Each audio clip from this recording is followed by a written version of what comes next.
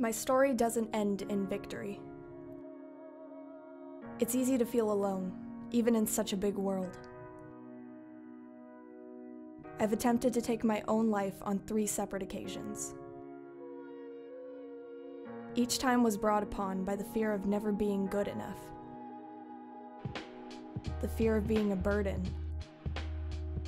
the fear of hurting the people I care about the most.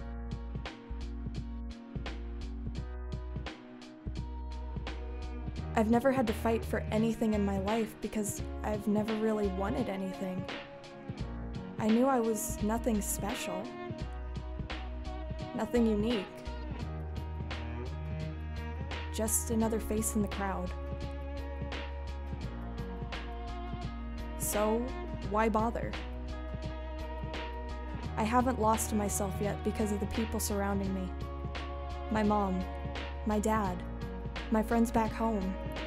They have supported me for years and continue to support me and my work. I would do anything for them, and I'll never be able to repay them for everything they got me through, even without knowing it.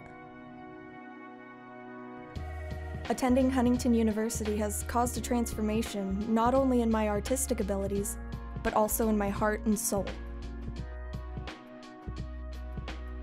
Before starting college, I was a nervous wreck who never trusted anyone.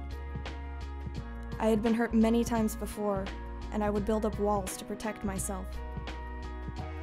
Intro to Digital Media Arts shattered that wall. With each assignment, every student revealed a deep and meaningful part of themselves that they hid from the world. Everyone was so open and accepting, it felt natural to let go and be vulnerable. I made friends who actually wanted to spend time with me. I made friends who meant so much more. I had never felt so loved by so many people. They helped me see the good parts of me, and I'm slowly learning to love myself. Yes, I have made many mistakes.